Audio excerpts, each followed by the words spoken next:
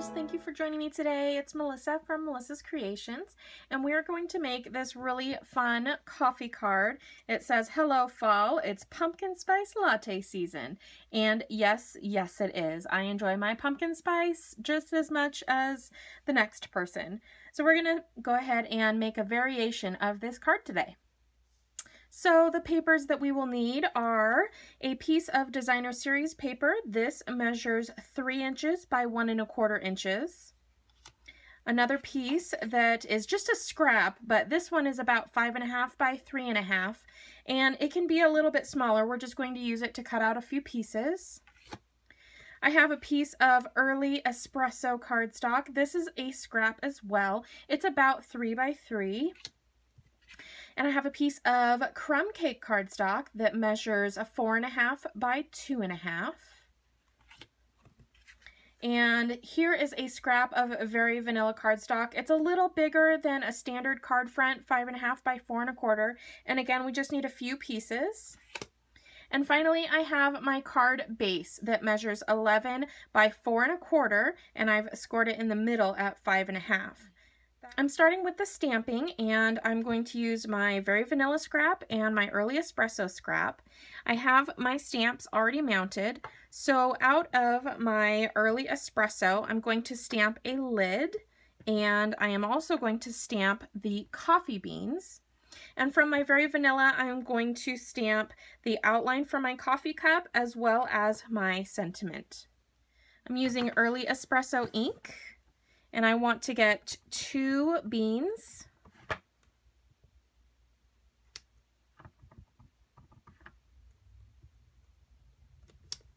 and 1 lid.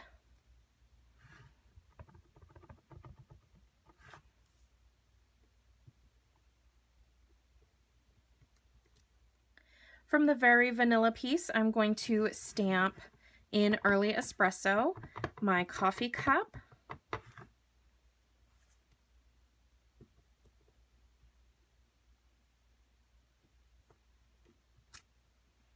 and my sentiment.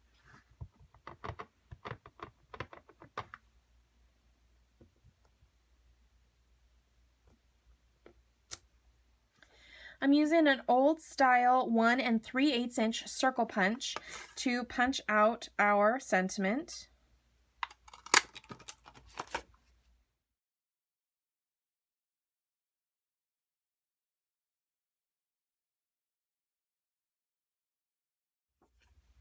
And we're going to use the Big Shot to cut out our remaining pieces. So I have my magnetic platform here, as well as a cutting plate. I'm going to put my images on here, and I am using the framelits from the Coffee Cups Framelits dies. You can bundle this with the stamp set Coffee Cafe, and you will save 10% bundling your products. I'm also using the Mary Cafe stamp set, and that's what I'm using this stamp, your coffee cup here, as well as our sentiment.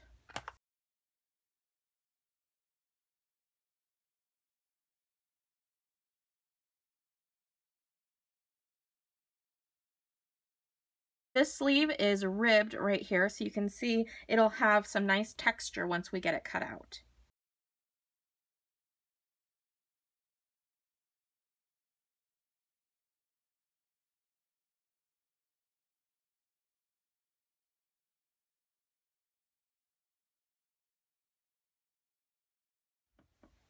All right, we're ready to start assembling our card.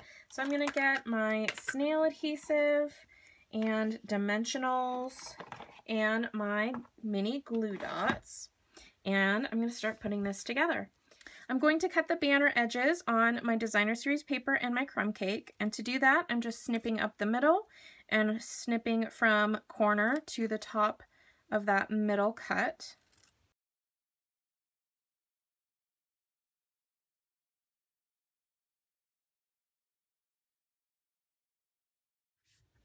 I'm going to fold my card base in half and use the bone folder to get a nice crease. On this piece, I did stamp a few of the accents from both stamp sets on the background, but I'm going to leave this background solid vanilla. The first thing I want to do is lay down my crumb cake banner. So I'm going to take some snail on the back of that. And I'm going to offset it just a little to the left.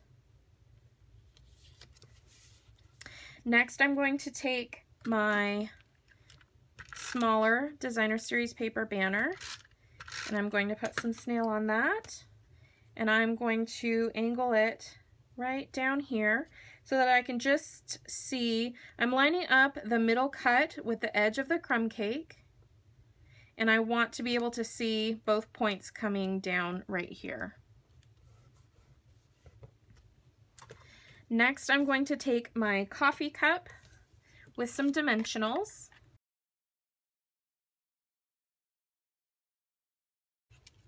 And I'm going to put that right over here and kind of angle it.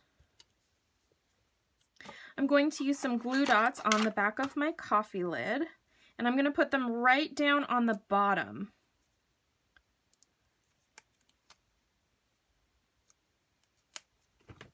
So they're down near the bottom edge of the lid because I'm going to put that right on top of my cup.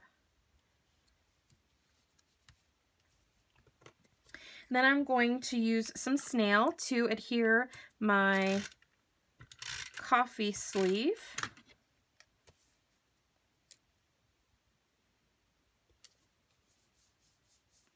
I'm going to pop my sentiment up with a dimensional on top of my Designer Series paper label.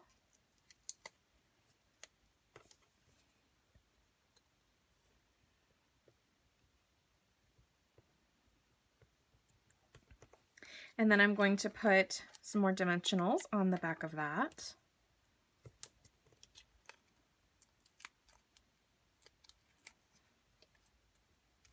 And I'm going to put that right over the top of my Designer Series paper label.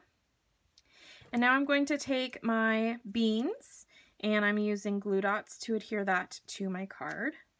And we're going to put one of those up here, and the other will go next to the coffee cup down at the bottom.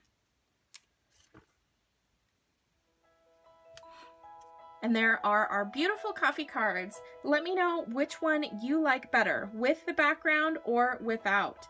Thank you so much for joining me. I hope you enjoyed the video. If you did, please give it a thumbs up, hit that subscribe button so you can be notified of future videos, and leave me a comment to let me know which one you like, background or no background.